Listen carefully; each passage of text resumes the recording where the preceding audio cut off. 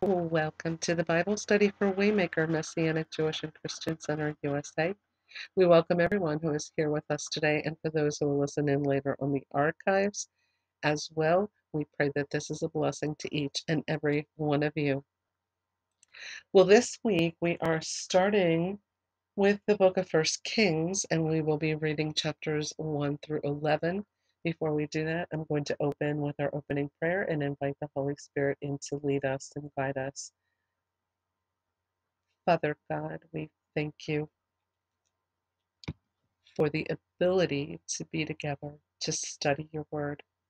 We ask your Holy Spirit to come lead us, guide us, direct us, open the eyes of our heart and the ears of our heart that we may be receptive to your word today. We know your word is faithful and true as you are faithful and true. You're a mighty, awesome, and powerful God, and we love you. We worship you. We adore you.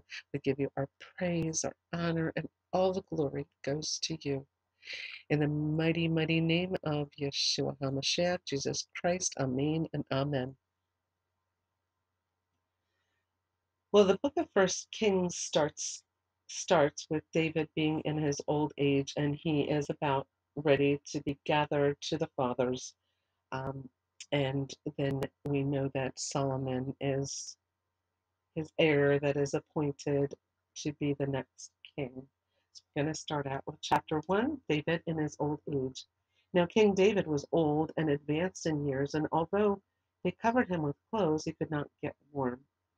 Therefore his servants said to him, Let a young woman be sought for my lord the king, and let her wait on the king, and be in his service. Let her lie in your arms, that my lord the king may be warm. So they sought for a beautiful young woman throughout all the territory of Israel, and found Abishag the Shunammite, and brought her to the king. The young woman was very beautiful, and she was of service to the king and attended to him, but the king knew her not. Adonijah sets himself up as king. Now Adonijah the son of Haggith exalted himself, saying, I will be king. He wasn't appointed and he wasn't anointed. He just took it upon himself. And he prepared for himself chariots and horsemen, and 50 men to run before him. His father had never at any time displeased him by asking, Why have you done thus? And so he was also a very handsome man, and he was born next after Absalom. He conferred with Joab the son of Zeruiah, and with Abiathar the priest, and they followed Adonijah and helped him. But Zadok the priest, and Benaiah the son of Jehoiada, and Nathan the prophet, and Shimei, and Rai, and David's mighty men were not with Adonijah. Adonijah sacrificed sheep, oxen, and fattened cattle by the serpent stone, which is beside Enrogel. And he invited all his brothers, the king's sons, and all the royal officials of Judah, but he did not invite Nathan the prophet, or Benaiah, or the mighty men, or Solomon his brother. Nathan and Bathsheba before David. Then Nathan said to Bathsheba, the mother of Solomon, Have you not heard that Adonijah the son of Haggith has become king, and David our Lord does not know it? Now therefore come, let me give you advice, that you may save your own life and the life of your son Solomon. Go in at once to King David and say to him, Did you not, my lord the king, swear to your servant, saying, Solomon your son shall reign after me, and he shall sit on my throne? Why then is Adonijah king? Then while you are still speaking with the king, I also will come in after you and confirm your words. So Bathsheba went to the king in his chamber. Now the king was very old, and Abishag the Shunammite was attending to the king. Bathsheba bowed and paid homage to the king, and the king said, What do you desire? She said to him, My lord, you swore to your servant by the Lord your God, saying, Solomon your son shall reign after me, and he shall sit on my throne. And now, behold, Adonijah is king, although you, my lord, do not know it. He has sacrificed oxen, fattened cattle, and sheep in abundance, and has invited all the sons of the king, Abiathar the priest, and Joab the commander of the army, but Solomon your servant he has not invited. And now, my lord the king, The eyes of all Israel are on you to tell them who shall sit on the throne of my lord the king after him. Otherwise it will come to pass when my lord the king sleeps with his fathers that I and my son Solomon will be counted offenders." While she was still speaking with the king, Nathan the prophet came in, and they told the king, "Here is Nathan the prophet." And when he came in before the king, he bowed before the king with his face to the ground. And Nathan said, "My lord the king, have you said, Adonijah shall reign after me, and he shall sit on my throne? For he has gone down this day and has sacrificed oxen, fattened cattle, and sheep in abundance, and has invited all the king's sons, the commanders of the army, and Abiathar the priest, and behold, they are eating and drinking before him, and saying, Long live King Adonijah. But me, your servant, and Zadok the priest, and Benaiah the son of Jehoiada, and your servant Solomon, he is not invited. Has this thing been brought about by my lord and king, and you have not told your servants who should sit on the throne of my lord the king after him? Solomon is anointed king." Then King David answered, "Call Bathsheba to me." So she came into the king's presence and stood before the king, and the king swore, saying, "As the Lord lives, who has redeemed my soul out of every adversity, as I swore to you by the Lord, the God of Israel, saying, Solomon your son shall reign after me, and he shall sit on my throne in my place, even so will I do this day." Then Bathsheba bowed with her face to the ground and paid homage to the king and said, "May my lord King David live forever." King David said, "Call to me Zadok the priest, Nathan the prophet, and Benaiah the son of Jehoiada." So they came before the king, and the king said to them, "Take with you the servants of your lord, and have Solomon my son ride on my own mule, and bring him down to Gihon. And let Zadok the priest and Nathan the prophet there anoint him king over Israel. Then blow the trumpet and say, Long live King Solomon. You shall then come up after him, and he shall come and sit on my throne, for he shall be king in my place. And I have appointed him to be ruler over Israel and over Judah." And Benaiah the son of Jehoiada answered the king, "Amen. May the Lord, the God of my lord the king, say so. As the Lord has been with my lord the king, even so may he be with Solomon, and make his throne greater than the throne of my lord King David." So Zadok the priest, Nathan the prophet, and Benaiah the son of Jehoiada, and the Cherethites, and the Pelethites went down and had Solomon ride on King David's mule, and brought him to Gihon. There Zadok the priest took the horn of oil from the tent and anointed Solomon. Then they blew the trumpet, and all the people said, Long live King Solomon. And all the people went up after him, playing on pipes and rejoicing with great joy, so that the earth was split by their noise. Adonijah and all the guests who were with him heard it as they finished feasting. And when Joab heard the sound of the trumpet, he said, What does this uproar in the city mean? While he was still speaking, behold, Jonathan the son of Abiathar the priest came. And Adonijah said, Come in, for you are a worthy man, and bring good news. Jonathan answered Adonijah, No, for our lord King David has made Solomon king, and the king has sent with him Zadok the priest, Nathan the prophet, and Benaiah the son of Jehoiada, and the Cherethites and the Pelethites. And they had him ride on the king's mule. And Zadok the priest and Nathan the prophet have anointed him king at Gihon. And they have gone up from there rejoicing, so that the city is in an uproar. This is the noise that you have heard. Solomon sits on the royal throne. Moreover, the king's servants come to congratulate our lord King David, saying, May your God make the name of Solomon more famous than yours, and make his throne greater than your throne. And the king bowed himself on the bed, and the king also said, Blessed be the Lord, the God of Israel, who has granted someone to sit on my throne this day, my own eyes seeing it. Then all the guests of Adonijah trembled and rose, and each went his own way. And Adonijah feared Solomon, so he arose and went and took hold of the horns of the altar. Then it was told Solomon, Behold, Adonijah fears King Solomon, for behold, He has laid hold of the horns of the altar, saying, Let King Solomon swear to me first that he will not put his servant to death with a sword. And Solomon said, If he will show himself a worthy man, not one of his hairs shall fall to the earth, but if wickedness is found in him, he shall die. So King Solomon sent, and they brought him down from the altar. And he came and paid homage to King Solomon, and Solomon said to him, Go to your house. Chapter 2, David's instructions to Solomon. When David's time to die drew near, he commanded Solomon his son, saying, I'm about to go the way of all the earth. Be strong and show yourself a man, and keep the charge of the Lord your God, walking in his ways and keeping his statutes, his commandments, his rules, and his testimonies, as it is written in the law of Moses, that you may prosper in all that you do, and wherever you turn, that the Lord may establish his word that he spoke concerning me, saying, If your sons pay close attention to their way to walk before me in faithfulness, with all their heart and with all their soul, you shall not lack a man on the throne of Israel.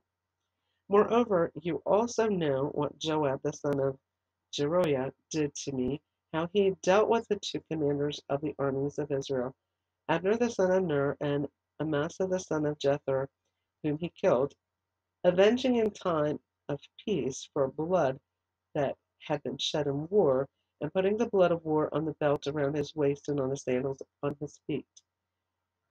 Act therefore according to your wisdom, but do not let his gray head go down to Sheol in peace.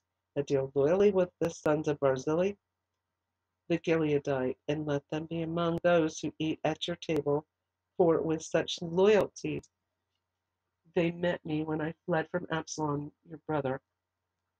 And there is also with you Shimei the son of Gera, the Benjaminite from Bahurim, who cursed me with a grievous curse on the day when I went to Mahanaim. But when he came down to meet me at the Jordan, I swore to him by the Lord, saying, I will not put you to death with a sword. Now therefore do not hold him guiltless, for you are a wise man. You will know what you ought to do to him, and you shall bring his gray head down with blood to Sheol. The death of David. Then David slept with his fathers and was buried in the city of David. And the time that David reigned over Israel was 40 years. He reigned 7 years in Hebron and 33 years in Jerusalem. So Solomon sat on the throne of David with his father, and his kingdom was firmly established. Solomon's reign established. Then Adonijah the son of Haggith came to Bathsheba the mother of Solomon and she said, Do you come peacefully? He said, Peacefully. Then he said, I have something to say to you. She said, Speak. He said, You know that the kingdom was mine, and that all Israel fully expected me to reign.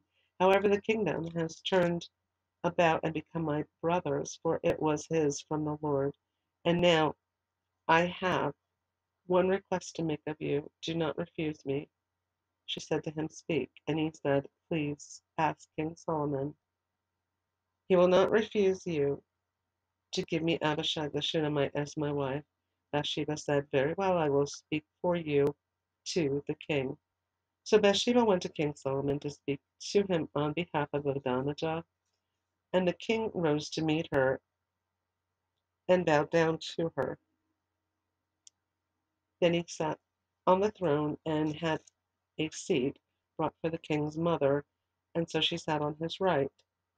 Then she said, I have one small request to make of you. Do not refuse me. And the king said to her, Make your request, my mother, for I will not refuse you. She said, Let Abishag the Shunammite be given to Adonijah your brother as his wife. King Solomon answered his mother, And why do you ask Abishag the Shunammite for Adonijah? Ask for him the kingdom also, for he is my older brother, and on his side are Abiathar the priest and Joab the son of Zeruiah. Then King Solomon swore by the Lord, saying, God, do so to me, and more also, if this word does not cost Adonijah his life. Now therefore, as the Lord lives, who has established me and placed me on the throne of David my father, and who has made me a house, as he promised, Adonijah shall be put to death today. So King Solomon and Benaiah the son of Jehoiada, and he struck him down, and he died. And to Abiathar the priest the king said, "Go to Anathoth, to your estate, for you deserve death. But I will not at this time put you to death, because you carried the ark of the Lord God before David my father, and because you shared in all my father's affliction." So Solomon expelled Abiathar from being priest to the Lord, thus fulfilling the word of the Lord that he had spoken concerning the house of Eli in Shiloh. When the news came to Joab, for Joab had supported Adonijah, although he had not supported Absalom, Joab fled to the tent of the Lord and caught hold of the horns of the altar. And when it was told King Solomon, "Joab has fled to the tent of the Lord, and behold, he is beside the altar," Solomon sent Benaiah, son of Jehoiada, saying, "Go, strike him down." So Benaiah came to the tent of the Lord and said to him, "The king commands, come out." But he said, "No, I will die here." Then Benaiah brought the king word again, saying, Then Joab said, and thus he answered. Thinking replied, the king replied to him, "Do as he said, strike him down and bury him, and thus take away from me and from my father's house the guilt for the blood that Joab shed without cause.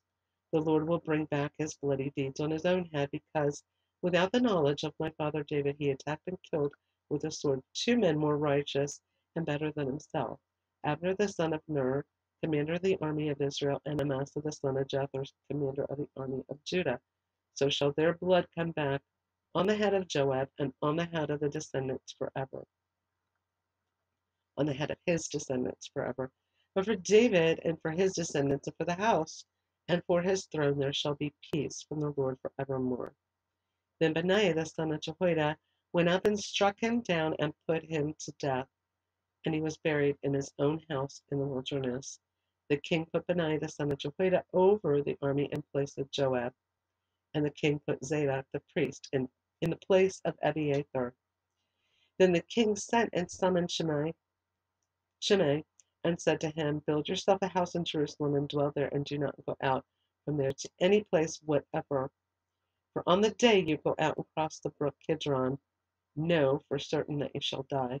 Your blood shall be on your own head." And Shimei said to the king, "What you say is good. As my lord the king has said, so will your servant do." So Shimei lived in Jerusalem many days. But it happened at the end of 3 years that 2 of Shimei's servants ran away to Achish, son of Maacah, king of Gath. And when it was told Shimei, "Behold, your servants are in Gath," Shimei arose and saddled a donkey and went to Gath to Achish to seek his, and went to Gath to Achish to seek his servants. Shimei went and brought his servants from Gath. When Solomon was told Shimei had gone from Jerusalem to Gath and returned, the king sent and summoned Shimei and said to him, "Did I not make you swear by the Lord and solemnly warn you, saying, know for certain that on the day you go out and go to any place whatever you shall die? And you said to me, what you say is good, I will obey. Why then have you not kept your oath to the Lord and the commandment with which I commanded you?" The king also said to Shimei, "You know in your own heart all, all the harm that you did to David my father, so the Lord will bring back your harm on your own head. But King Solomon shall be blessed, and the throne of David shall be established before the Lord forever." Then the king commanded Benaiah the son of Jehoiada, and he went out and struck him down, and he died. So the kingdom was established in the hand of Solomon. Chapter 3. Solomon's prayer for wisdom. Solomon made a marriage alliance with Pharaoh, king of Egypt. He took Pharaoh's daughter and brought her into the city of David until he had finished building his own house, and the house of the Lord, and the wall around Jerusalem. The people were sacrificing at the high places, however, because no house had yet been built for the name of the Lord. Solomon loved the Lord, walking in the statutes of David his father. Only he sacrificed and made offerings at the high places, and the king went to Gibeon to sacrifice there, for that was the great high place Solomon used to offer 1,000 burnt offerings on that altar. At Gibeon the Lord appeared to Solomon in a dream by night, and God said, "Ask what I shall give you." And Solomon said, "You have shown great and steadfast love to your servant David, my father, because he walked before you in faithfulness and righteousness and in uprightness of heart towards you.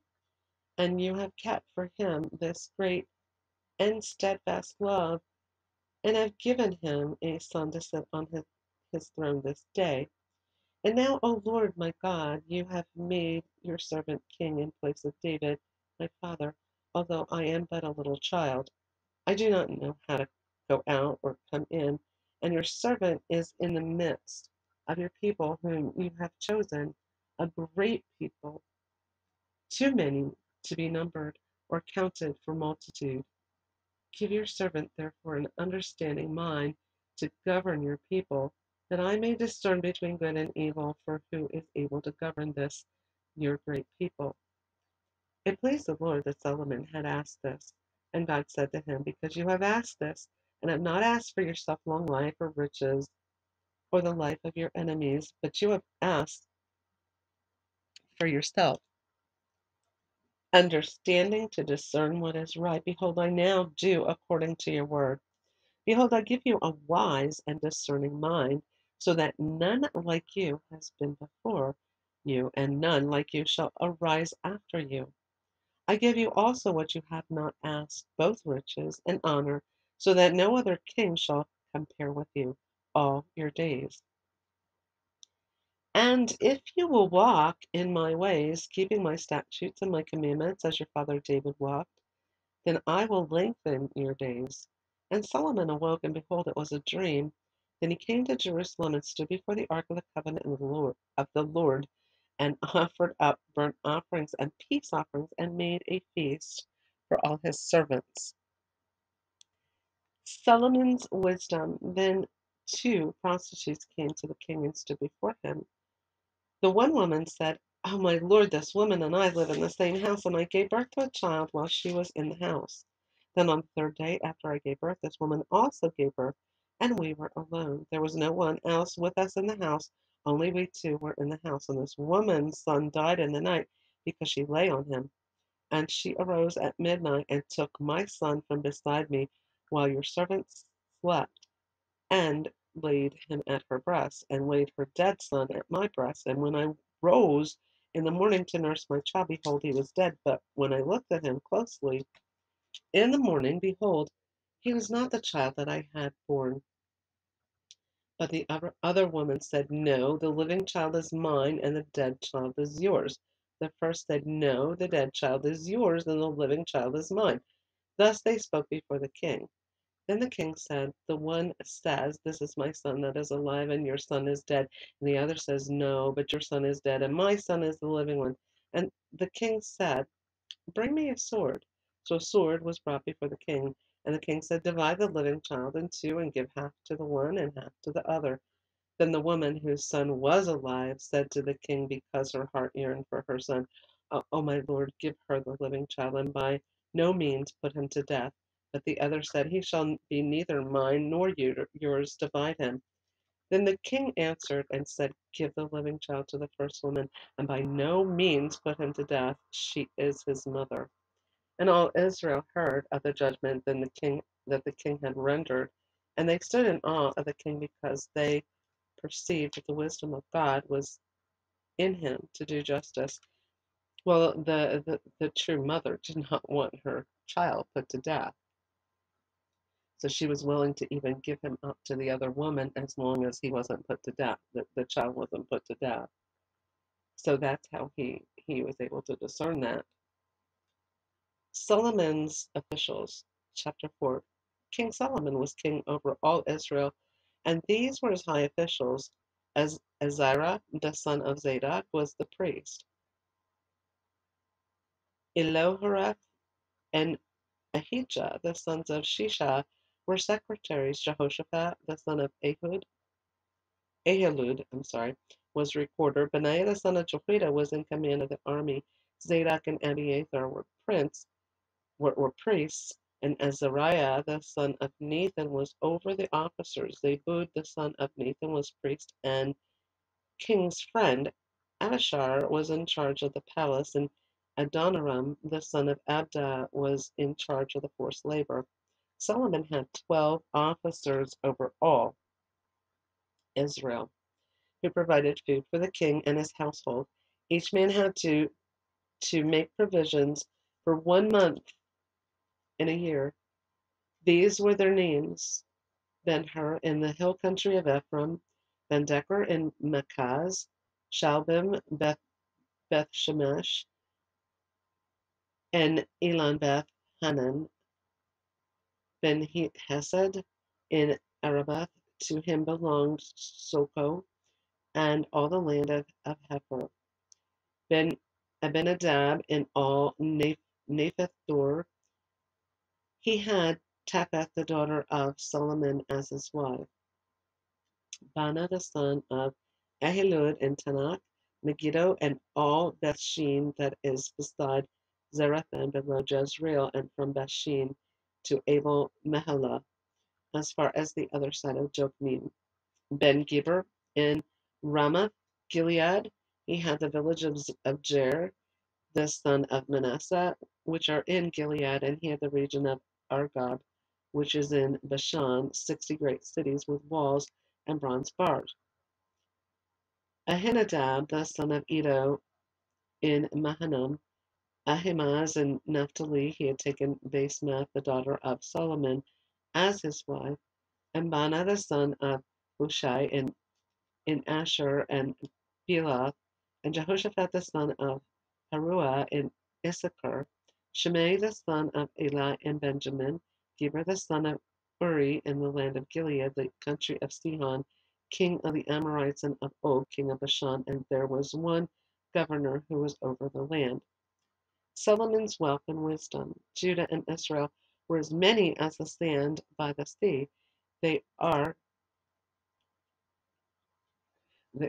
they were as many, and that was what was also prophesied too in the past.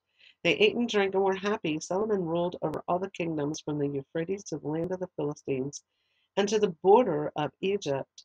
They brought tribute and served Solomon all the days of his life. Now, mind you, this was a spoiler alert. This is the last king that would be able to that was ruling both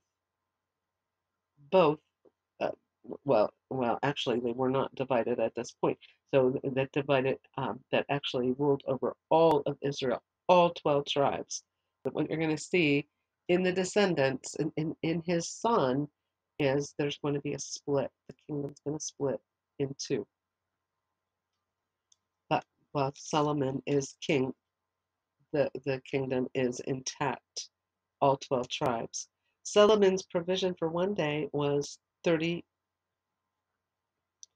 cores of fine flour and 60 cores of meal, 10 fat oxen and 20 pasture-fed cattle, 100 sheep, besides deer, gazelles, roebucks, and fattened fowl. For he had dominion over all the region west of the Euphrates, from Tifsah to Gaza, over all the kings west of the Euphrates, and he had peace on all sides around him. And Judah and Israel lived in safety from Dan even to Beersheba, every man under his vine and under his fig tree all the days of Solomon. Solomon also had 40,000 stalls of horses for his chariots and 12,000 horsemen.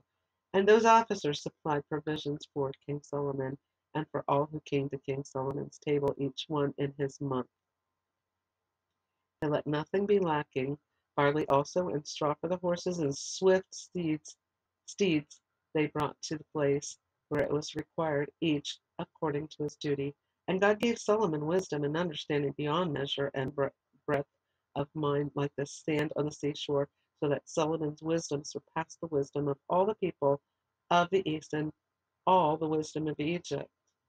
For he was wiser than all other men, wiser than Ethan the Ezrahite, and Heman, Calcol, and Darda, the sons of Mahol, and his fame was in all the surrounding nations. He also spoke 3,000 proverbs, and his songs were 1,005. He spoke of trees from cedar that is in the Lebanon, and to the hyssop that grows out of the wall. He spoke also of beasts and of birds and of reptiles and of fish. And people of all nations came to hear the wisdom of Solomon, and from all the kings of the earth who had heard of his wisdom. Chapter 5, Preparations for Building the Temple. Now Hiram, king of Tyre, sent his servants to Solomon when he heard that they had anointed him king in place of his father. For Hiram always loved David, and Solomon sent word to Hiram, you know that David, my father, could not build a house for the name of the Lord his God because of the warfare with which his enemies surrounded him, until the Lord put them under the soles of his feet. But now the Lord, my God, has given me rest on every side. There is neither adversary nor misfortune, and so I intend to build a house for the name of the Lord my God. As the Lord said to David my father, your son, whom I will set on your throne, in your place shall build a house for my name. Now therefore command that cedars of Lebanon be cut for me, and my servants will join your servants, and I will pay you for your servants such wages as you set, for you know that there is no one among us who knows how to cut timber like the Sidonians. And as soon as Hiram heard the words of Solomon, he rejoiced greatly and said, Blessed be the Lord this day, who has given to David a wise son to be over this great people. And Hiram sent to Solomon, saying, I have heard the message that you have sent to me, and I am ready to do all you desire in the matter of cedar and cypress timber. My servant shall bring it down to the sea from Lebanon, and I will make it into rafts to go by sea to the place you direct. And I will have them broken up there, and you shall receive it, and you shall meet my wishes by providing food for my household. So Hiram supplied Solomon with all the timber of cedar and cypress that he desired, while Solomon gave Hiram 20,000 cores of wheat as food for his household, and 30,000 cores of beaten oil. Solomon gave this to Hiram year by year, and the Lord gave Solomon wisdom as he promised. And there was peace between Hiram and Solomon, and the two of them made a treaty. King Solomon drafted forced labor out of all Israel, and the drafted numbered 30,000 men. And he sent them to Lebanon, 10,000 a month in shifts. They would be a month in Lebanon and 2 months at home. Adoniram was in charge of the draft. Solomon also had 70,000 burden bearers and 80,000 stone cutters in the hill country, besides Solomon's 3,300 chief officers who were over the work, who had charge of the people who carried on the work. At the king's command, they quarried out great costly stones in order to lay the foundation of the house with the dressed stones. So Solomon's builders and Hiram's builders and the men of Gibel did the cutting and prepared the timber and the stone to build the house. Chapter 6, Solomon builds the temple. In the 480th year after the people of Israel came out of the land of Egypt, in the 4th year of Solomon's reign over Israel, in the month of Ziv, which is the second month, he began to build the house of the Lord. The house that King Solomon built for the for the Lord was 60 cubits long, 20 cubits wide, and 30 cubits high. The vestibule in front of the nave of the house was 20 cubits long, equal to the width of the house, and 10 cubits deep in front of the house. And he made for the house windows with recessed frames. He also built a structure against the wall of the house, running around the wall of the house, both the nave and the inner sanctuary. And he made side chambers all around. The lowest story was 5 cubits broad, the middle one was 6 cubits broad, and the third one was 7 cubits broad. For around the outside of the house he made offsets on the wall in order that the supporting beams should not be inserted into the walls of the house. When the house was built, it was with stone prepared at the quarry, so that neither hammer nor axe nor any tool of iron was heard in the house while it was being built. The entrance for the lowest story was on the south side of the house, and one went upstairs in the middle story, and from the middle story to the third. So he built the house and finished it, and he made the ceiling of the house of beams and planks of cedar. He built the structure against the whole house, 5 cubits high, and It was joined to the house with timbers of cedar. Now the word of the Lord came to Solomon concerning this house that you are building. If you will walk in my statutes and obey my rules and keep all my commandments and walk in them, then I will establish my word with you, which I spoke to David your father. And I will dwell among the children of Israel and will not forsake my people Israel. So Solomon built the house and finished it. He lined the walls of the house on the inside with boards of cedar. From the floors of the house to the walls of the ceiling, he covered them on the inside with wood, and he covered the floor of the house with boards of cypress. He built 20 cubits of the rear of the house with boards of cedar from the floor to the walls, and he built this within as an inner sanctuary as the most holy place. The house, that is, the nave in the front of the inner sanctuary, was 40 cubits long. The cedar within the house was carved in the form of gourds and open flowers, all with cedar. No stone was seen. The inner sanctuary he prepared in the innermost part of the house to set there the ark of the covenant of the Lord. The inner sanctuary was 20 cubits long, 20 cubits wide, and 20 cubits high, and he overlaid it with pure gold. He also overlaid an altar of cedar, and Solomon overlaid the inside of the house with pure gold, and he drew chains of gold across in front of the inner sanctuary and overlaid it with gold. And he overlaid the whole house with gold until all the house was finished. Also the whole altar that belonged to the inner sanctuary he overlaid with gold. In the inner sanctuary he made two cherubim of olive wood, each 10 cubits high. 5 cubits was the length of one wing of the cherub, and the 5 cubits the length of the other wing of the cherub. It was 10 cubits from the tip of one wing to the tip of the other. The other cherub also measured 10 cubits. Both cherub had the same measure and the same form. The height of one cherub was 10 cubits, and so was the other cherub. He put the cherubim in the innermost part of the house, and the wings of the cherubim were spread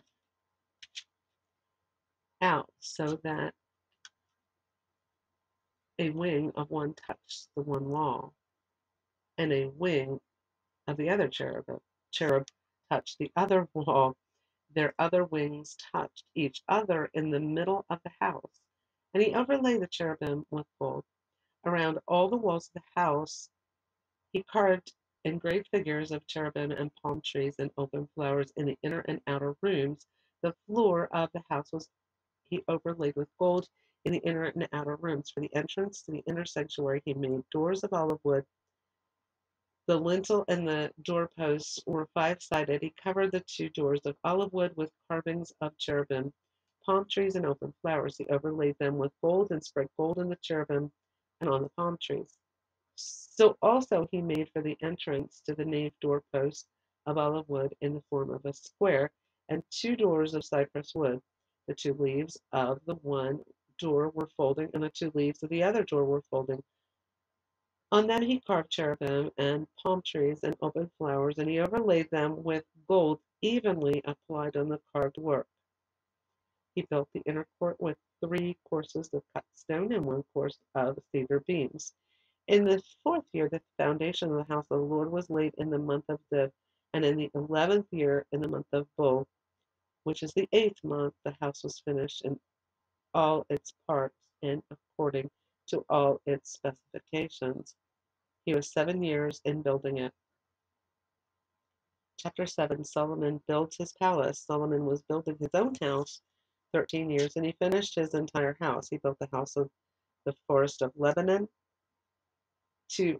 In its length was 100 cubits, and its breadth was 50 cubits, and its height was 30 cubits, and it was built on 4 rows of cedar pillars with cedar beams on the pillars. And it was covered with cedar above the chambers that were on the 45 pillars, 15 in each row. There were window frames in 3 rows, and window opposite window in 3 tiers. All the doorways and windows had square frames, and the window was opposite window in 3 tiers. And he made the hall of pillars. Its length was 50 cubits, and its breadth 30 cubits. There was a porch in front with pillars and a canopy in front of them. And he made the hall of the throne where he was to pronounce judgment, even the hall of judgment. It was finished with cedar from floor to rafters. His own house, where he was to dwell in the other court, back of the hall, was of like workmanship. Solomon also made a house like this hall for Pharaoh's daughter, whom he had taken in marriage. All these were made of costly stones, cut according to measure, sawed with saws, back and forth, even from the foundation to the coping, and from the outside to the great court.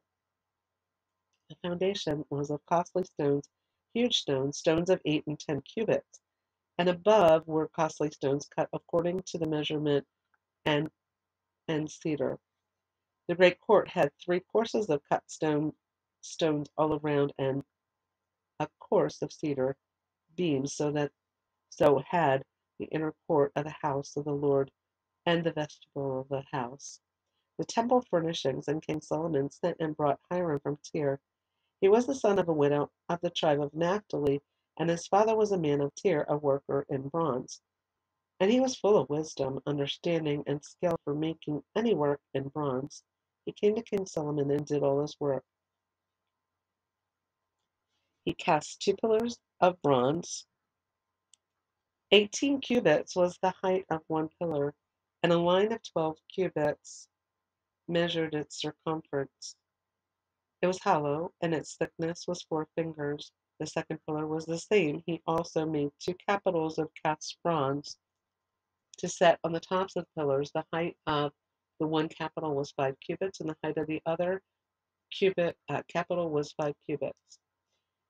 There were lattices of checker work with wreaths of chain work for the capitals on the top of the pillars, a lattice for the one capital and a lattice for the other capital. Likewise, he made pomegranates in 2 rows around the one lattice work to cover the capital that was on the top of the pillar. And he did the same with the other capital.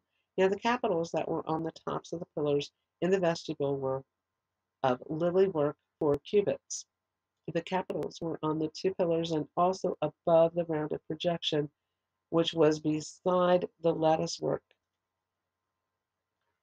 There were 200 pomegranates in 2 rows all around, and so with the other capital. He set up the pillars at the vestibule of the temple. He set up the pillars at the vestibule of the temple, and he set up the pillar on the south and called its name Jachin, and he set up the pillar on the north and called its name Boaz. And on the tops of the pillars was lily work. Thus the works of the pillars were finished. I'm losing my voice here. I had to pause it there for a minute, so it probably indicates on the recording the little break that I just took.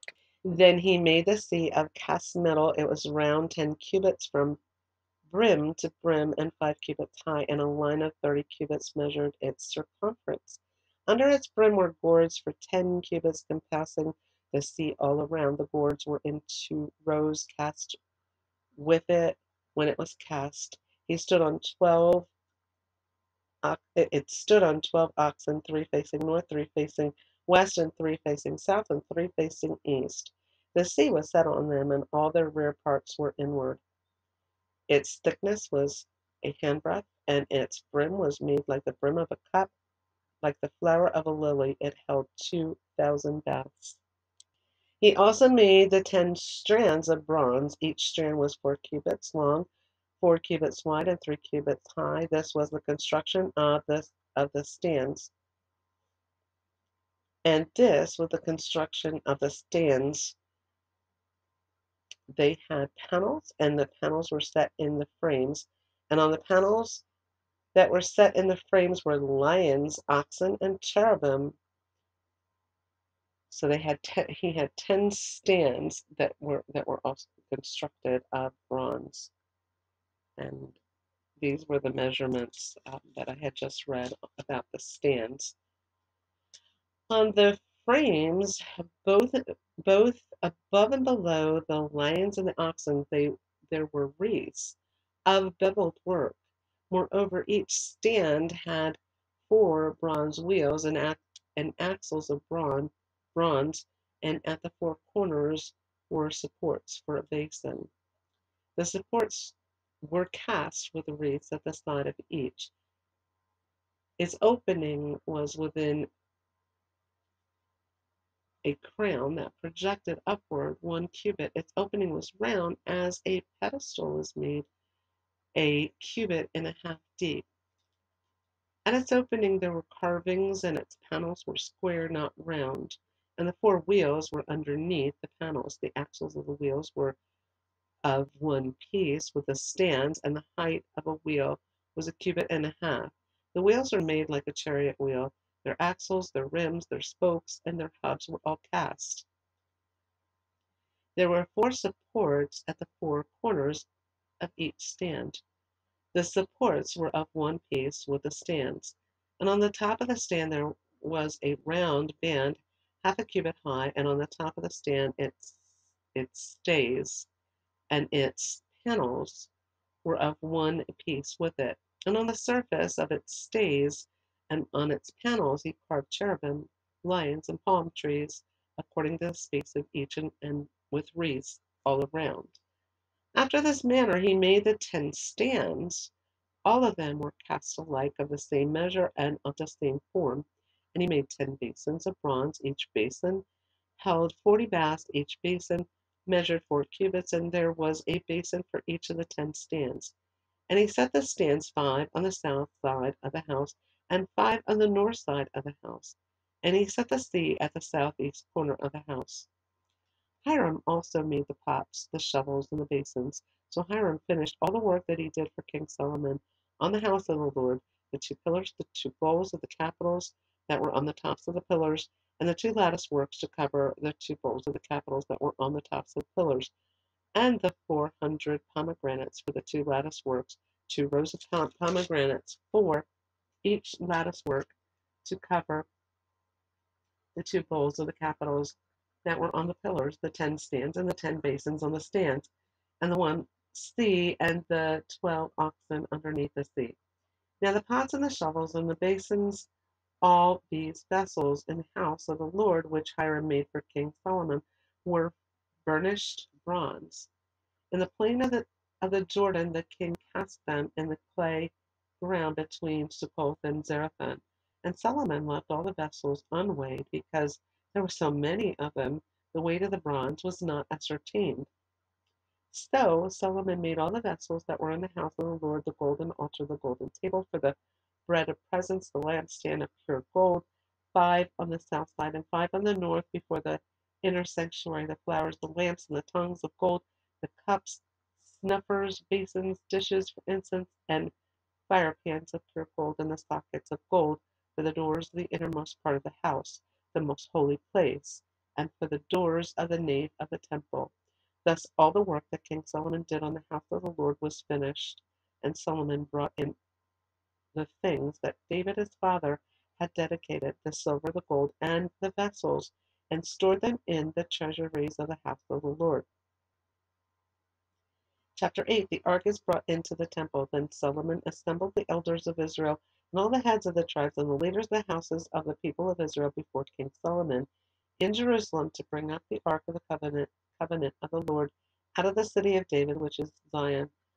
And all the men of Israel assembled to King Solomon at the feast in the month Ethanim, which is the 7th month. Now, of course, we know these were the original biblical months, and they had been changed. And all the elders of Israel came, and the priests took up the ark, and they brought up the ark of the Lord, the tent of meeting, and all the holy vessels that were in the tent. The priests and the Levites brought them up, and King Solomon and all the congregation of Israel who had assembled before him were with him before the ark, sacrificing so many sheep and oxen that they could not be counted or numbered. And the priests brought the ark of the covenant of the Lord to its place in the inner sanctuary of the house, in the most holy place, underneath the wings of the cherubim.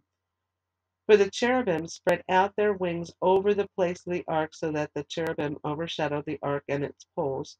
And the poles were so long that the ends of the poles were seen from the holy place before the inner sanctuary. but they could not be seen from outside, and they are there to this day. There is nothing in the ark except the 2 tablets of stone that Moses put there at Horeb, where the Lord made a covenant with the people of Israel when they came out of the land of Egypt. And when the priests came out of the holy place, a cloud filled the house of the Lord, so that the priests could not stand to minister because of the cloud, for the glory of the Lord filled the house of the Lord. Solomon blesses the Lord. Then Solomon said, "The Lord has said that he would dwell in thick darkness. I have indeed built you an exalted house, a place for you to dwell in forever." Then the king turned around and blessed all the assembly of Israel, while all the assembly of Israel stood. And he said, "Blessed be the Lord, the God of Israel, who with his hand has fulfilled what he promised with his mouth to David my father, saying, Since the day that I brought my people Israel out of Egypt, I chose no city out of all the tribes of Israel in which to build a house, that my name might be there. But I chose David to be over my people Israel. Now it was in the heart of David, my father, to build a house for the name of the Lord, the God of Israel. But the Lord said to David, my father, whereas it was in your heart to build a house for my name, you did well that it was in your heart. Nevertheless, you shall not build the house, but your son, who shall be born to you, shall build the house for my name. Now the Lord has fulfilled his promise that he made. For I have risen in the place of David my father, and sit on the throne of Israel, as the Lord promised, and I have built the house for the name of the Lord, the God of Israel. And there I have provided a place for the ark, in which the covenant of the Lord that he made with our fathers when he brought them out of the land of Egypt. Solomon's prayer of dedication. Then Solomon stood before the altar of the Lord in the presence of all the assembly of Israel, and spread out his hands towards heaven, and said, O Lord God of Israel, there is no God like you, in heaven above or on earth beneath, keeping covenant and showing steadfast love to your servants who walk before you with all their heart. You have kept with your servant David, my father, what you declared to him. You spoke with your mouth, and with your hand have fulfilled it this day. Now therefore, O Lord God of Israel, keep for your servant David, my father, what you have promised him, saying, You shall not lack a man to sit before me on the throne of Israel, if only your sons pay close attention to their way to walk before me, as you have walked before me. Now therefore, O God of Israel, let your word be confirmed, which you have spoken to your servant David, my father.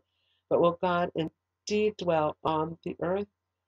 Behold, heaven and the highest heaven cannot contain you. How much less this house that I have built? Yet have regard to the prayer of your servant and to his plea, O Lord my God, listening to the cry and to the prayer that your servant prays before you this day, that your eyes may be open night and day toward this house, the place of which you have said my name shall be there, that you may listen to the prayer that your servant offers toward this place. And listen to the plea of your servant and of your people Israel when they pray toward this place, and listen in heaven, your dwelling place, and when you hear, forgive. If a man sins against his neighbor and is made to take an oath and comes and swears his oath before your altar in this house, then hear in heaven and act and judge your servants, condemning the guilty by bringing his conduct on his own head, and vindicating the righteous by rewarding him according to his righteousness. When your people Israel are defeated before the enemy because they have sinned against you, and if they turn again to you and acknowledge your name and pray and plead with you in this house, then hear in heaven and forgive the sin of your people Israel and bring them again to the land that you gave to their fathers. When heaven is shut up and there is no rain because they have sinned against you, if they pray toward this place and acknowledge your name and turn away from their sin when you afflict them, then hear in heaven and forgive the sin of your servants, your people Israel, when you teach them the good way in which they should walk, and grant rain upon your land which you have given to your people as an inheritance. If there is famine in the land, if there is pestilence or blight, or mildew or locust or caterpillar, if their enemy besieges them in the land, at their gates. Whatever plague, whatever sickness there is, whatever prayer, whatever plea is made by any man or by all your people Israel, each knowing the affliction of his own heart and stretching out his hands towards his house, then hear in heaven your dwelling place, and forgive an act, and render to each whose heart you know, according to all his ways.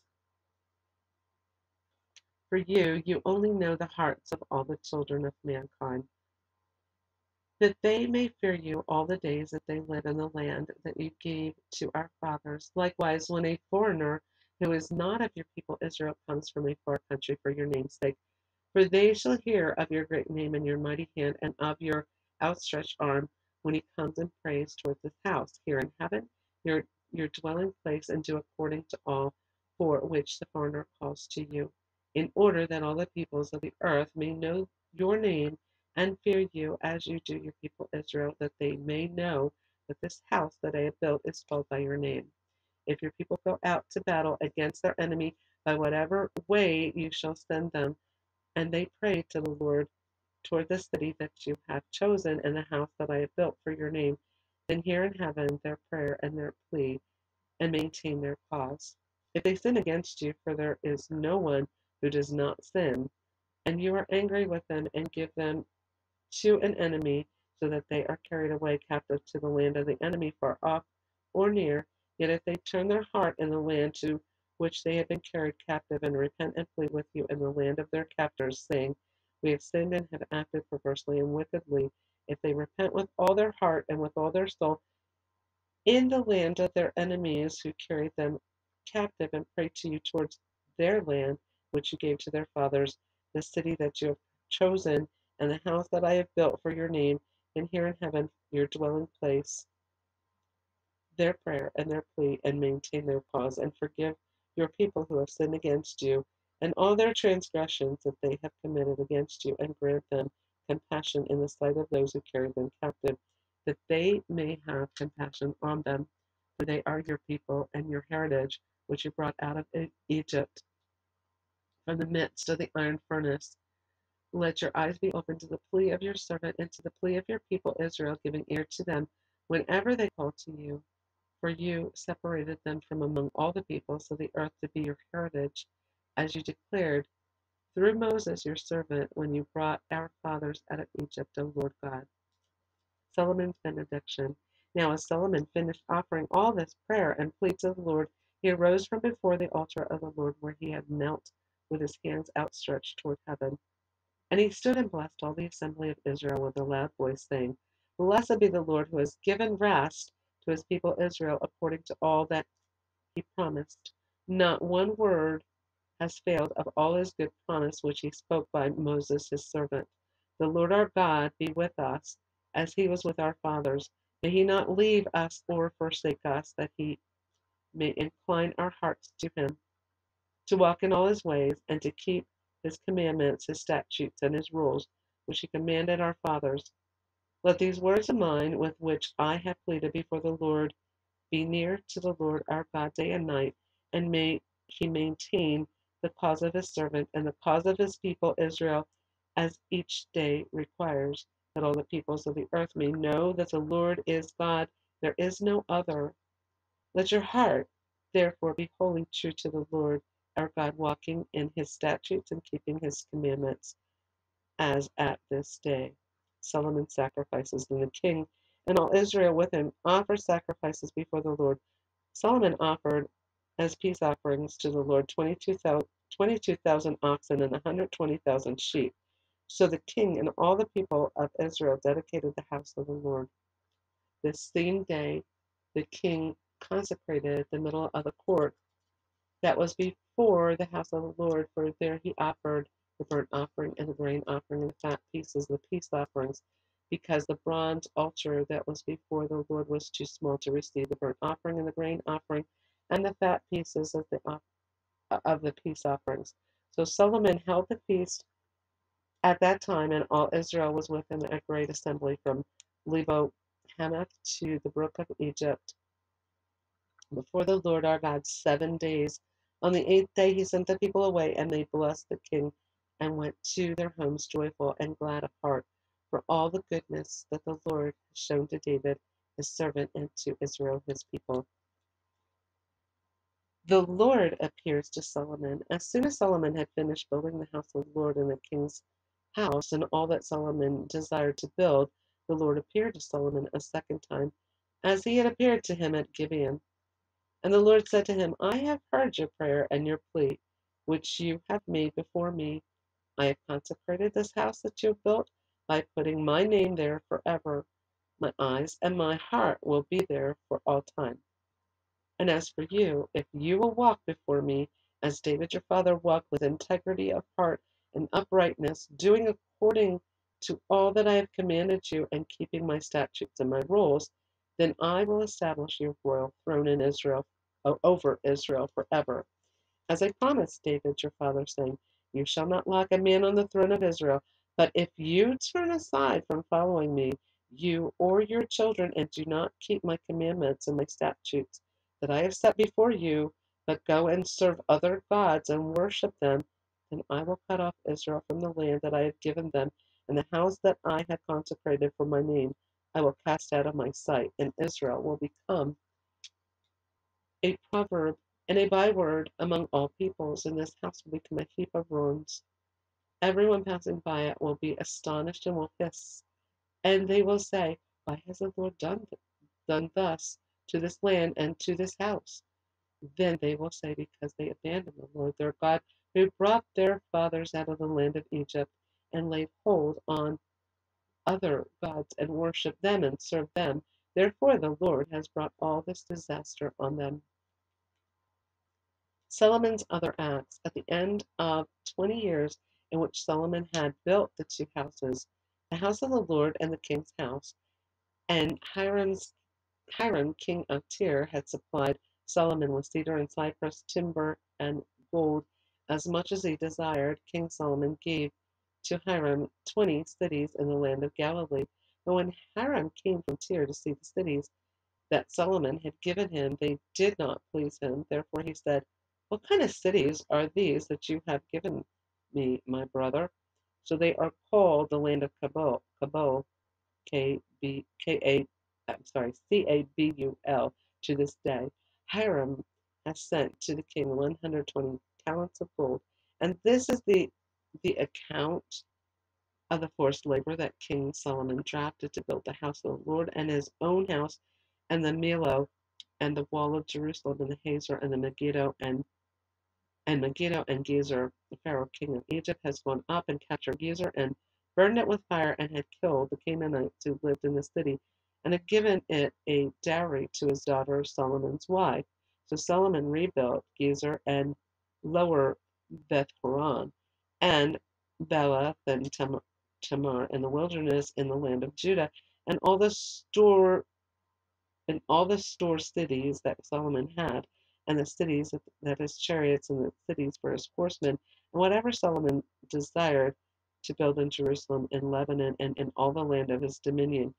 All the people who were left of the Amorites, the Hittites, the Perizzites, the Hivites, and the Jebusites, who were not of the people of Israel, their descendants who were left after them in the land, whom the people of Israel were unable to devote to destruction, these Solomon drafted to be slaves.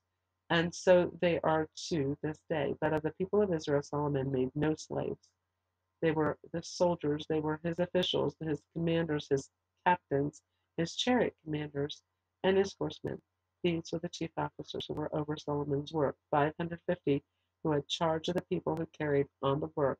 The Pharaoh's daughter went up from the city of David to her own house that Solomon had built for her. Then he built the Millo.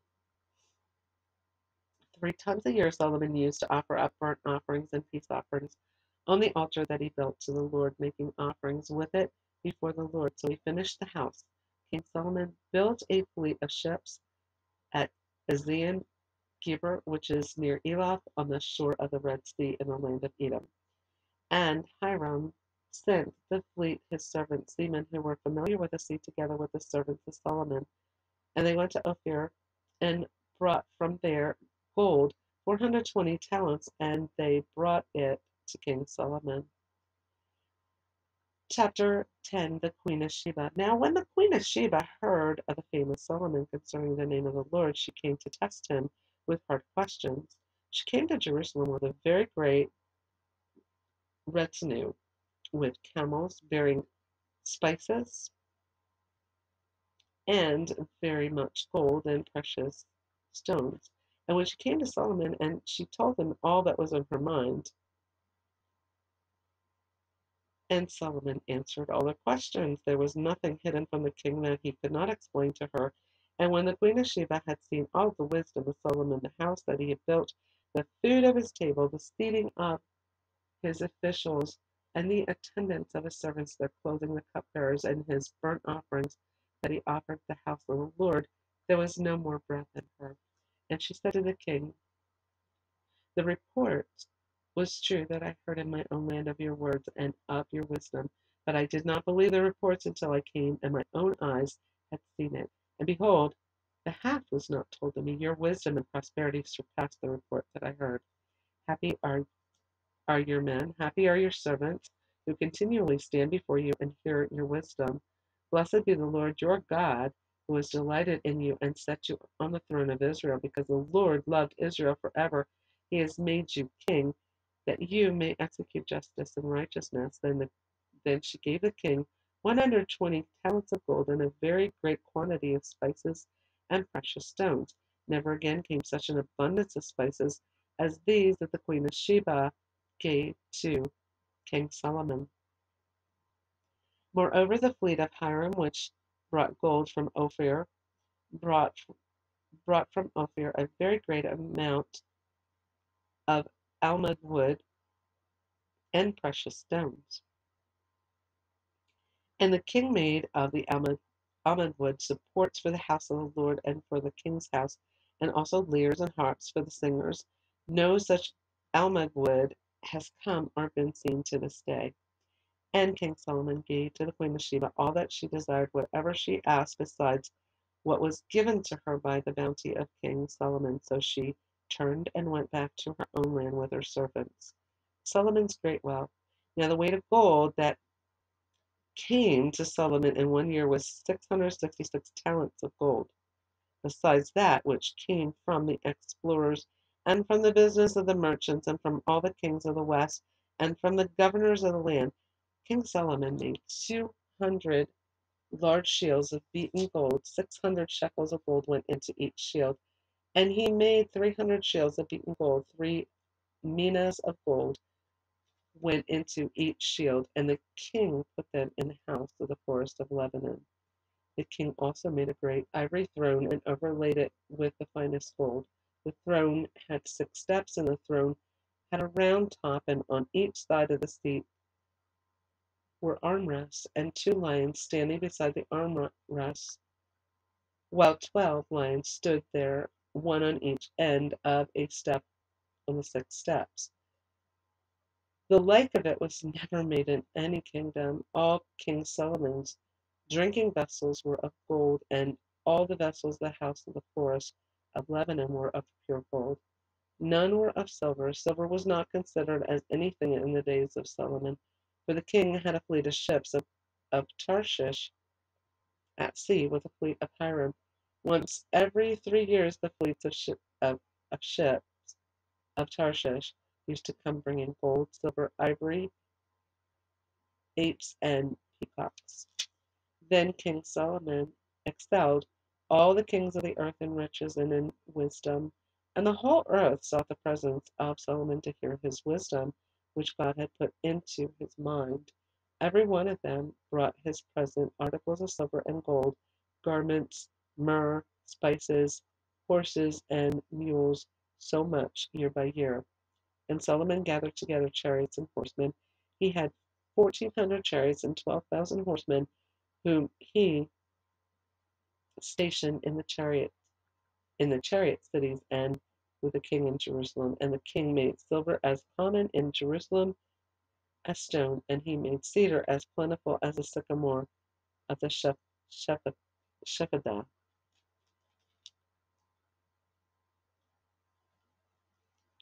From Egypt and I'm sorry, from the Shephelah And Solomon's import of horses was from Egypt and Q, and the king's traders received them from Q. And Q is spelled Kue in this Bible.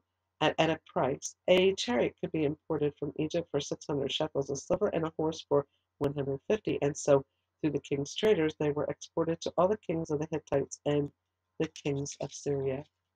Chapter 11. Solomon turns from the Lord. Now, King Solomon loved so many foreign women, along with the daughter of Pharaoh, Moabite, Ammonite, Edomite, Sidonian, and Hittite women, from the nations concerning which the Lord had said to the people of Israel, "You shall not enter into marriage with them, neither shall they with you, for surely they will turn your heart after their gods." And Solomon, this is where Solomon went bad. He actually started out really good, and this is where things went bad for Solomon. Solomon clung to these in love. He had 700 wives who were princesses and 300 concubines, and his wives turned away his heart. For when Solomon was old, his wife turned away his heart after other gods, and his heart was not wholly true to the Lord his God, as was the heart of David his father. For Solomon went after Ashtoreth, the goddess of the Sidonians, and after Milcom, the abomination of the Ammonites. So Solomon did what was evil in the sight of the Lord, and did not wholly follow the Lord as David his father had done. Then Solomon built a high place for Chemosh, the abomination of Moab, and for Molech, the abomination of the Ammonites, on the mountain east of Jerusalem. And so he did for all his foreign wives who made offerings and sacrificed to their gods. The Lord raised his adversaries, and the Lord was angry with Solomon because his heart had turned away from the Lord, the God of Israel, who had appeared to him twice, and had commanded him concerning this thing, that he should not go after other gods. But he did not keep what the Lord commanded. Therefore the Lord said to Solomon, "Since this has been your practice, and you have not kept my covenant and my statutes that I have commanded you, I will surely tear the kingdom from you, and will give it to your servant. Yet for the sake of David your father, I will not do it in your days, but I will tear it out of the hand of your son. However, I will not tear away all the kingdom, but I will give one tribe to your son for the sake of David my servant, and for the sake of Jerusalem that I have chosen." And the Lord raised up an adversary against Solomon, Hadad the Edomite. He was of the royal house in Edom. For when David was in Edom, and Joab, the commander of the army, went up to bury the slain, he struck down every male in Edom. For Joab and all Israel remained there 6 months, until he had cut off every male in Edom. But Hadad fled to Egypt, together with certain Edomites of his father's servants. Hadad, still being a little child, they set out from Midian and came to Paran, and took men with them from Paran, and came to Egypt to Pharaoh, king of Egypt, who gave him a house and assigned him an allowance of food and gave him land. And Hadad found great favor in the sight of Pharaoh, so that he gave him in marriage the sister of his own wife, the sister of Taphanes the queen, and the sister of Taphanes bore him Genubath his son, whom Taphanes weaned in Pharaoh's house. And Genubath was in Pharaoh's house among the sons of Pharaoh. But when Hadad heard in Egypt that David slept with his fathers, and that Joab, the commander of the army, was dead, Hadad said to Pharaoh, "Let me depart, that I may go to my own country." But Pharaoh said to him, Why have you lacked with me that you are now seeking? What have you lacked with me that you are now seeking to go to your own country?" And he said to him, "Only let me depart." God also raised up an adversary to him, Rezon, the son of Eliada, who had fled from his master Hadadezer, king of Zobah. And he gathered men about him and became leader of a marauding band after the killing by David. And they went to Damascus and lived there, and made him king in Damascus. And he was an adversary of Israel all the days of Solomon, doing harm as Hadad did. And he loathed Israel and reigned over Syria. Jeroboam the son of Nebat, an Ephraimite of Zerdah, a servant of Solomon, whose mother's name was Zeruiah, a widow, also lifted up his hand against the king. And this was the reason why he lifted up his hand against the king. Solomon built the millow and closed up the breach of the city of David his father. The man Jeroboam was able, and when Solomon saw that the young man was industrious, he gave him charge over all the forced labor of the house of Joseph. And at that time, when Jeroboam went out of Jerusalem, the prophet Ahijah the Shilonite found him on the road. Now Ahijah had dressed himself in a new garment, and the two of them were alone in the open country. Then Ahijah laid hold of the new garment that was on him and tore it into 12 pieces. And he said to Jeroboam, take for yourself 10 pieces. For thus says the Lord, the God of Israel, behold, I am about to tear the kingdom from the hand of Solomon, and will give you 10 tribes, but he shall have one tribe for the sake of my servant David, and for the sake of Jerusalem, the city that I have chosen out of all the tribes of Israel, because they have forsaken me and worshipped Ashtoreth, the goddess of the Sidonians, Chemosh, the god of Moab, and Milcom, the god of the Ammonites. And they have not walked in my ways, doing what is right in my sight, and keeping my statutes and my rules, as David his father did. Nevertheless, I will not take the whole kingdom out of his hand, but I will make him ruler all the days of his life for the sake of David my servant, whom I chose, who kept my commandments and my statutes. But I will take the kingdom out of his son's hand, and will give it to you 10 tribes. Yet to his son I will give one tribe, that David my servant may always have a lamp before me in Jerusalem, a city where I have chosen to put my name. And I will take you, and you shall reign over all that your soul desires, and you shall be king over Israel.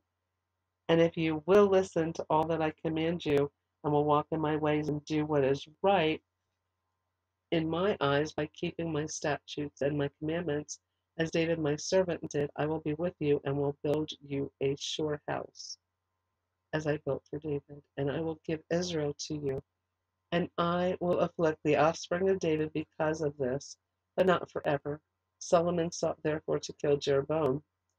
But Jeroboam arose and fled into Egypt to Shishak, king of Egypt, and was in Egypt until the death of Solomon. Now the rest of the acts of Solomon, and all that he did, and his wisdom, are they not written in the book of the acts of Solomon? And the time that Solomon reigned in Jerusalem over all Israel was 40 years. And Solomon slept with his fathers, and was buried in the city of David his father, and Rehoboam his son reigned in his place. Now, next week we are going to continue with chapter 12. That's the end of our reading for this week. Chapter 12 to 22. And this is now, we're going to begin with Solomon's son being king, and that is Rehoboam. So that is the end of our reading. We're going to do a quick recap. Now, I just want to mention we have First and Second Kings, and again, these were the double books. This is the second set. I had mentioned that when we began with the books of Samuel. There's three in the Old Testament. First Samuel, Second Samuel, First and Second Kings, and then First and Second Chronicles. Now, the book of First and Second Kings were originally one book, just as was Samuel and Chronicles. These books are the second of a series of double books, and the books were compiled sometime after the capture of the Jews by the Babylonians in 587 BC. A probable date for the writing of First and Second Kings is between 560 and 538 BC. Now, there's questions about the authorship of this book, and some scholars have suggested Ezra as the compiler and Isaiah as the editor, and others say that Jeremiah wrote First and Second Kings, but the evidence is not inclusive. Now, Ahijah, who was a prophet, he is credited for writing parts of Kings and Chronicles, and Iddo the prophet, the Levite seer, also wrote parts of Kings and Chronicles. The genealogies of Hebrew kings, he had actually done. Also, Shemaiah, the same parts of Kings and Chronicles and genealogies of Hebrew kings. Jehu, um, the prophet, wrote parts of Kings and Chronicles. And Jeremiah, who was a priest and a prophet, wrote First Kings 1 through 11 and Kings chapter 24. I'm sorry, First Kings um, from chapter 1 to Second Kings chapter 24. He's credited for that. But apparently there's bits and pieces where some of the other prophets were contributors to both Kings and Chronicles. And they were contributors in the genealogy.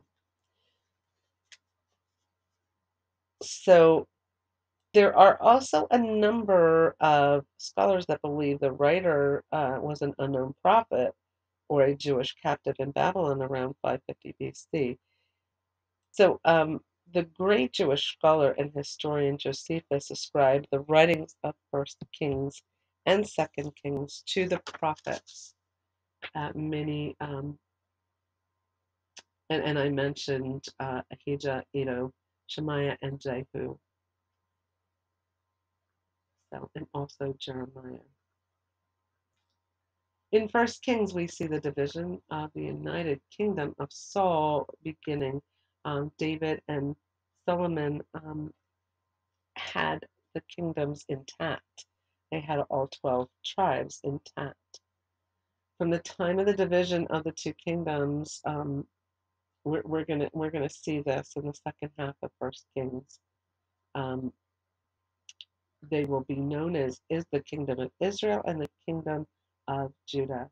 Israel will become the northern kingdom with its capital as Samaria, and it will make up 10 tribes other than Judah and Benjamin. And the kingdom of Judah consists of the tribes of Judah and Benjamin, with Jerusalem as the capital city. And we will be getting into that next week.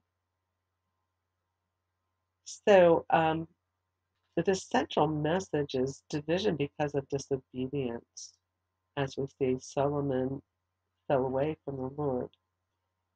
And he knew, but he had so many wives, and so he served their gods with them at times. The events covered in First Kings span a period of about 120 years, and this book records a turbulent experience of God's people and the death of King David around 971 BC to the reign of Jehoshaphat, the fourth king of the southern kingdom of Judah, and the reign of Ahaziah, the ninth king of the northern kingdom, around 853 BC. So that'll be that section will be next week. So the 40-year reign of King Solomon we see occurred in First Kings chapter 1 to 11, and in the first half of the book we see one united kingdom. The first 80 years of the divided kingdom we're going to see in the second half of First Kings. The 40-year reign of King Solomon. Solomon was the last of the kings to rule over a united kingdom. Solomon called himself, he was but a child, but when he began to rule, and he referred to himself as a child when he spoke to God. Solomon asked for prayer and wisdom when he became king, and God gave it to him, and then he gave him more than what he asked for because he wasn't being greedy. He didn't ask for riches or victory over enemies or anything like that, or long life. He asks for wisdom to be able to judge and discern for the people. So God was pleased with that. It was very unselfish what he asked for. For First and Second Kings, as we have already determined, were at one time an unbroken book, which formed a sequel to First and Second Samuel, because these books pick up from where First and Second Samuel's leave off. So we see the glory of King Solomon's reign, his wealth, his wisdom, the great accomplishments of building the temple of his home. But the problem, and he started off wonderful, and then things went bad. Um, he had 700 wives and 300 concubines, and these wives were worshiping foreign gods, and that became a huge issue. The message of First Kings is as relevant today as it was then. God will God still controls human affairs, and the leader, person, or nation who responds to God and obeys Him will enjoy the benefits of a relationship with Him. But those who refuse God and rebel against Him, He will deal with, and not in a good way. Even though people are sinful, God is merciful and righteous. He forgives those who repent and return to Him. So we will recap on this as well next week. Um, the second part of this, the book of First Kings. We see the wisdom of Solomon and how Solomon built the first temple, and then Solomon transgresses against God. God had warned him, and also made promises to him. So Solomon had so much gold and silver, had thousands of horses, hundreds of wives and concubines. The results of Solomon's sins, because of Solomon's many sins against God, God was about to divide the kingdom after Solomon's death. Because of God's promise to David, he did not divide the kingdom while Solomon was still alive. And that is the end of this week's Bible study. Like I said, next week we will conclude the book of First Kings. We're going to open this up now to the altar call after I close this segment out in prayer, and then we will close out this week's Bible study. Father God, we thank you for your powerful word. We see how you bless Solomon, very much so, with riches, with wisdom, with power. And all he needed to do was keep his vow to you. And as time went on, he did not. And the consequences, of course, we will see those consequences come to fruition next week when we read on, because you had declared that you would tear the kingdom away from Solomon, but not while he was alive, that you would do it through his son for the sins of the father. We see that that it is important that making vows are important, making covenants, making promises are very important to keep our word. You are God. We know that you are a God that keeps promises. You keep your vows. You keep covenant.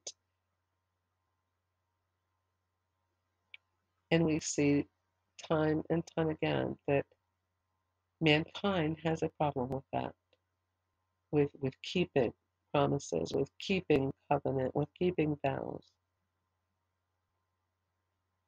May we not repeat the mistakes of the past. Father God, help us to be strong and steadfast in you, and learn from these past mistakes of the people years and years ago. that we may not repeat what they have done. We thank you, Father, for this powerful word. We thank you for hearing our prayer. We thank you in the mighty name of Yeshua HaMashiach, Jesus Christ. Amen and amen. Salvation can only be achieved through Jesus, who came and died for your sins. Salvation is deliverance from sin and their consequences. But again, we heard about repentance, how Solomon was praying that if the people would repent, that means turn away from wickedness and sin and come back to God and walk upright. So when you're seeking forgiveness, Jesus will forgive you. He died for your sins. He took all the sins of the world with him when he laid down his life on the cross so that the world could indeed be redeemed of sin forever and reconciled to the Father. There's no one that could have done that. Prior to his coming, there was a sacrificial system that was in place, and it involved perfect animals, many or sheep, little lambs, and they had to be blemish-free, spotless, perfect, nothing internally or externally wrong with them. And they became the substitute for what was actually the sentence for the people. The wages of sin are death. So God allowed that substitute, but it only covered sin. Now, when Jesus came, he was sinless, spotless, blameless, and he is the only one to have ever walked on this earth in that manner. So he's the only one that could be our substitute. And God allowed it. For God so loved the world that he gave his only begotten Son. Whosoever believes in him shall not perish but will have everlasting life. Romans chapter 3, verse 23 says, for all have sinned and come short of the glory of God. And Romans chapter 5, verse 8 says, but God commanded his love toward us in that while we were yet sinners, Christ died for us.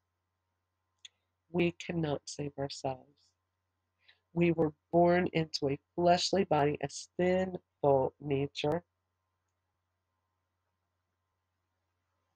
And Jesus is the only one that can cleanse us from everything. And we become new creations in him when we are born again and saved. The Gospel of John, chapter 3, actually describes this all to Nicodemus, a Pharisee of Jesus' time. He explained that one must be born again, born of the Spirit and water. You cannot enter heaven in this fleshly body. It's impossible. The fleshly body is considered corrupted, and the born again spirit, born of the Spirit body, is incorruptible.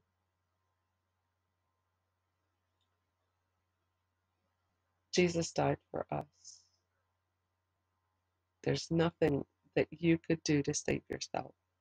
He did it all for us. Now it's a matter of us coming to him, asking for forgiveness of sin, known and unknown, keeping our heart clean, repenting, turning from our ways. That's what's up to us, accepting him as our Lord and Savior. Because he is the Lord and Savior. He is the only Messiah that has come, and he will be returning, not as a suffering servant. He will be coming as the Lion of the tribe of Judah to rule and reign, for he is the King. He is the Lord. And no matter what, every knee will bow and every tongue will confess Jesus, Yeshua is his Hebrew name, is Lord, is King. He's the King of Kings and the Lord of Lords. The other thing that Jesus did before he went to the cross, well, he didn't do it. He was beaten by Roman soldiers. What he did is one of those stripes was bore for our illnesses and our afflictions. So we can say, by his stripes I am healed. 1 John chapter 1, verse 9 says, if we confess our sins, he is faithful and just to forgive our sins and to cleanse us from all unrighteousness. There is nothing you can do to enter heaven. There is all the money in the world can't buy your way to heaven because your money can't be spent in either heaven or hell. And that is the truth. So if you are ready, if you would like salvation, you would like to be saved, you can say this simple prayer with me right now. Dear God, I come to you today to confess that I'm a sinner and I need a Savior. And I know and I believe that Savior is Jesus Christ, Yeshua HaMashiach. He is the Messiah, the only Messiah that was and is and will ever be forever. I believe Jesus died on the cross for my sins and for the sins of the whole world. I believe he was buried. I believe he rose again, and he's sitting at the right hand of the Father now, and I believe he is coming again. I'm asking you, Jesus, to forgive me of anything that I've ever done. I'm ready to have my heart right with you. I'm ready I'm ready to make you Lord over my life because you are the Lord. I believe that with all my heart. I accept the gift of salvation that you're offering and the gift of eternal life with you. I thank you for that. I thank you that you made that so simple for me and that you died for me. You gave your life for mine, and I thank you. Please send your Holy Spirit to live inside me, to guide me, and keep me close to you and walking in your ways for the rest of my life. I believe through you and you alone, Jesus, that I am saved, I am healed, I am born again, delivered and set free from sin and their consequences, and I believe that I'm healed and healthy of mind, body, and soul. In Jesus, Yeshua's precious, mighty, and awesome name. Amen. And if you said that prayer with me, welcome to the family of God. I will encourage you now to get into a Bible-based church or Messianic congregation, one that teaches directly from the Bible. I'm also going to encourage you to get a copy of the Bible and make a commitment to reading the Bible.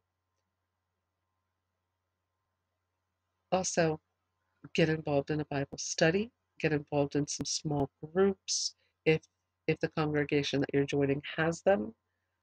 Develop a prayer life, and develop a relationship with your now Heavenly Father, the Creator of all things. When you are born again, He becomes your Heavenly Father, and He loves you. He doesn't care about your denomination.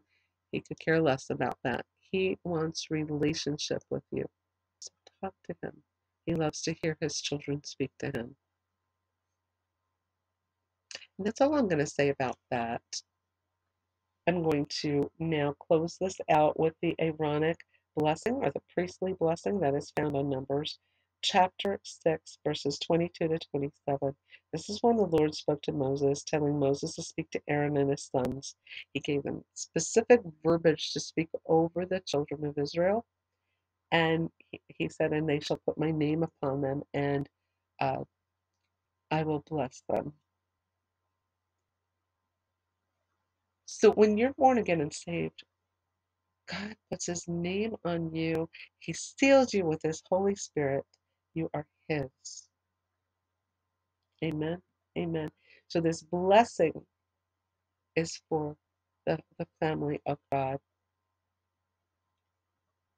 And in Hebrew, it goes like this: Ivarekaka Adonai v'ishmereka, Ya'er Adonai panavaleka v'kuneka, Isa Adonai panavaleka v'yasemleka shalom. May the Lord bless you and keep you. May the Lord make his face to shine upon you and be gracious to you. May the Lord lift up his countenance upon you and give you peace. Shalom. And it is still early enough in the week to say Shavua Tov. Have a good week. Come join us on Tuesday evening, 8 p.m. Eastern Standard Time. And also, we will be having an additional service this week for Rosh Chodesh Av. So we'll have it on the eve of the first day of Av. Again, God bless each and every one of you.